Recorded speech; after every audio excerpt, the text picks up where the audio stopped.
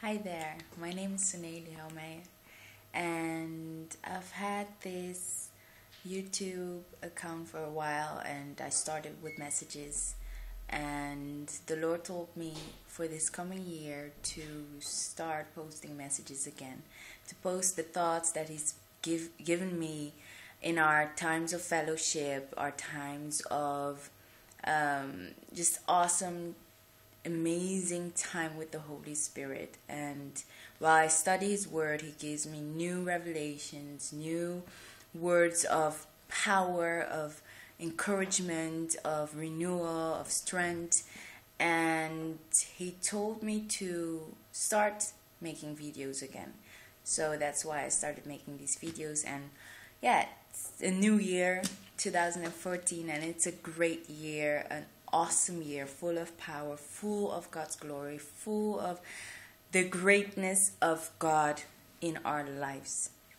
And I'd like to share a word that the Lord has given me to share with you today. And all these videos, they're called the light of the day, because the Word of God is a light unto our path and a lamp unto our feet. The Word of God gives you light in every situation where there is darkness. He enlightens your world. And as we are the light of this world, we need to be in the Word of God, because the Word of God is what gives you that light so you can shine in all the darkness happening all around us in this day. So He took me to the book of Joshua in chapter 1, verse 1 to 9. And I'll read the verses first, and then I'll tell you what the thoughts were that the Lord has given me about these verses.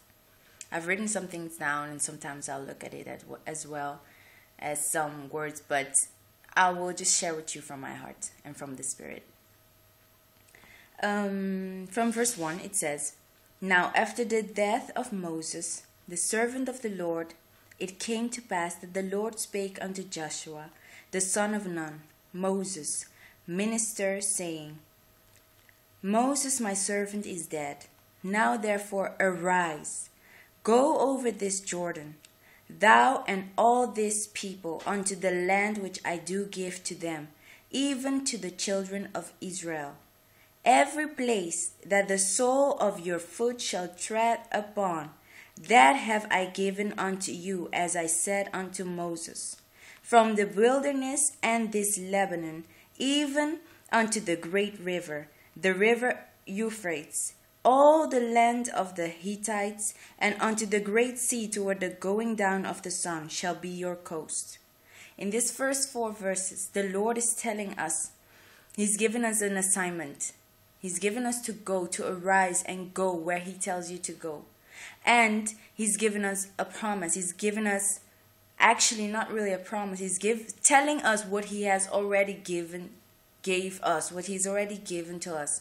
So this means the first thing you have to do for this year is to get up and to receive, accept the things that the Lord has given you in His Word. The things that He has promised you, take it as it is yours and go out and act upon it. That is very important in a life of a Christian. You need to get up, take what is yours, and go forth and do it. Then you have the next verse. It says, "There shall not any man be able to stand before thee all the days of thy life. As I was with Moses, so I will be with thee. I will not fail thee nor forsake thee." Amazing. Another thing, when you get up and you go into those promises of God, into the Word of God that you've received, that Rhema word, especially towards you, about this year, about your life, about who you are, as you go on to battle, as you go on into this life, you may know that you are already a conqueror. Everything you need, everything that will come your way, you have already overcome. Because He'll go with you and be with you. And He will guide you through everything you must do.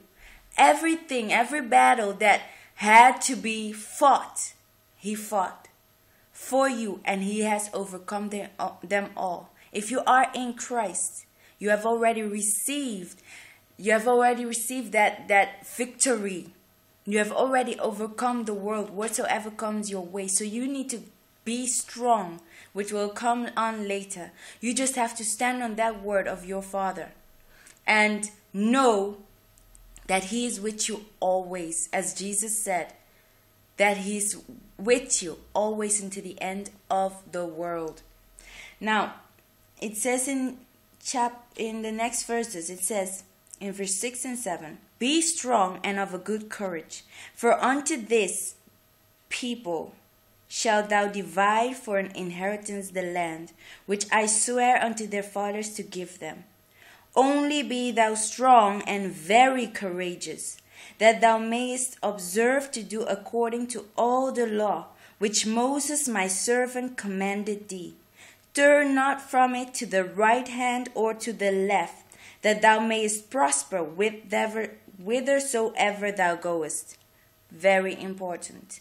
Here he repeats twice to be strong and to be courageous. In verse 7 he says, "Be strong and very courageous," which means you have to get up and be strong in everything you do. Don't give up.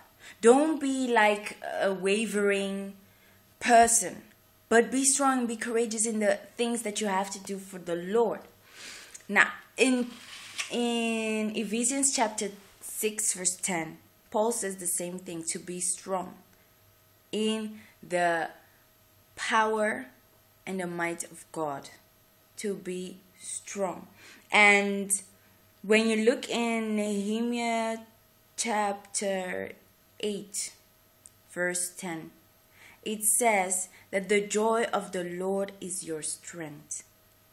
You see, and this, I remember receiving a very great revelation about this, because a lot of people say, yeah, the joy of the Lord is my strength, but I don't feel it that way. I don't see it that way. How can that be?